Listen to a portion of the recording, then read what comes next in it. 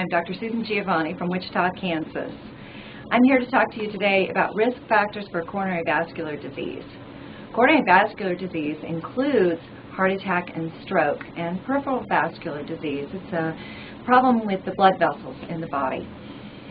Risk factors are many, and some can be controlled and modified, and others we can't do much about. For instance, I can't do anything about my genetics.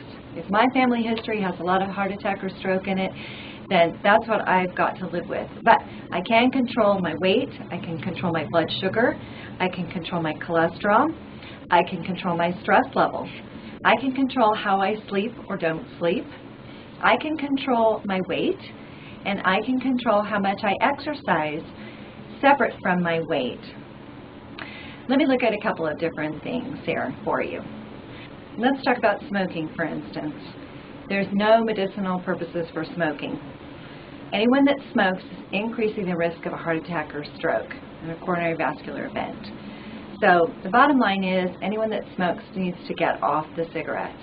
And now the latest studies have not only looked at the smoker, but the one exposed to secondhand smoke, and now we're looking at tertiary smoke exposure. For instance, the smoke that hangs on the furniture and the drapes and the walls and the risks associated with exposure to that.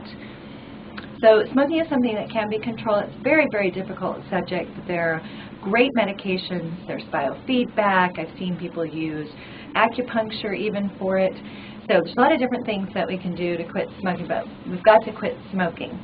The other thing is our alcohol use. Now, fortunate for those of us who like to drink, small amounts of alcohol have been proven to improve our vasculature. They do reduce some oxidation and inflammation in the blood vessels. Unfortunately, in our typical American fashion, what we've done is taken a good thing way too far. We're talking about a few ounces a day of alcohol, and a lot of the studies were done on red wine, though some people believe that alcohol of any kind, a couple of ounces a day, does help. So just bear in mind that there are risks of alcoholism when people drink, and we never know which person is going to have that problem. So using alcohol as a means to reduce your risk for coronary vascular disease is probably not a great idea, especially if you have family history of alcoholism. But if you do like to have a drink here and there, especially red wine, has been proven to be helpful. Stress.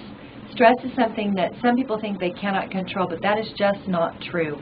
There are some jobs that are more stressful than others, but everyone's got to have a plan for how to relieve stress.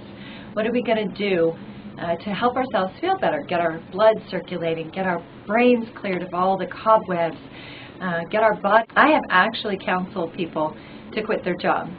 Now, in my defense, let me tell you too that I have also counseled people to get their job back. Because I've had people retire from work and they just were not ready to retire. They didn't have a plan. They didn't have anything to do. They got bored, and they would come to see me every month or every other month for months on end until I finally figured out what's different here. Oh, you're not working anymore, and I have nothing to do except bug me.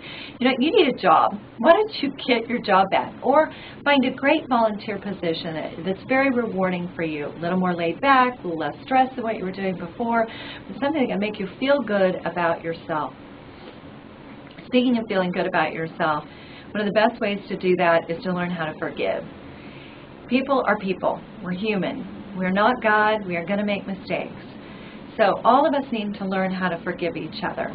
If someone has slighted us or injured us in some way, our holding them to a grudge on that matter is not going to do them any harm whatsoever. You might deprive them of our friendship, but honestly, they may not need or want that friendship, so that's done very little to them. But what it will do to us is raise our blood pressure, raise our endorphin levels. It could disturb our sleep. It could change our eating patterns. Certainly will change our behaviors. And all of that puts us at risk for other diseases, including coronary artery disease.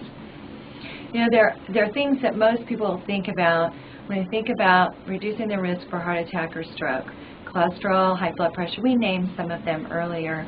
But there are things like learning to be a forgiving person, learning how to laugh, learning how to play hard and enjoy ourselves that can really change our life, help us to feel better, help us to live longer, and help us to avoid some of these horrible chronic illnesses that could lead to an early end to our life. Thank you so much for spending this time with me. Have a great day.